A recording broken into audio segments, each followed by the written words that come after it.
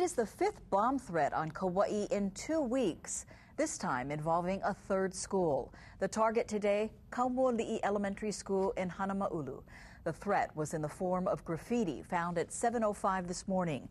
Police evacuated staff and students who were already on campus, then searched the school. The Garden Island newspaper reports police also searched students' backpacks. Officers did not find bombs, but classes were canceled for the day. KITV4's Laura Yamada has the latest. The entire community at this point is frustrated.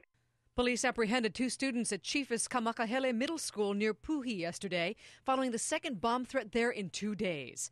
Police and school officials evacuated the campus at 8 a.m. after students found a note indicating someone planted a bomb in the school. They found a similar note in a school bathroom at the same school Monday, forcing an evacuation and search that turned up nothing. Police couldn't say if the students detained yesterday were involved in Monday's incident. Students were later released to their parents. The threats at the middle school follow 2 threats at Kauai High School near Lehue, February 17th and 23rd. Both times the threats were implied in graffiti on campus buildings. The second incident was so bad that officials closed the school for a day.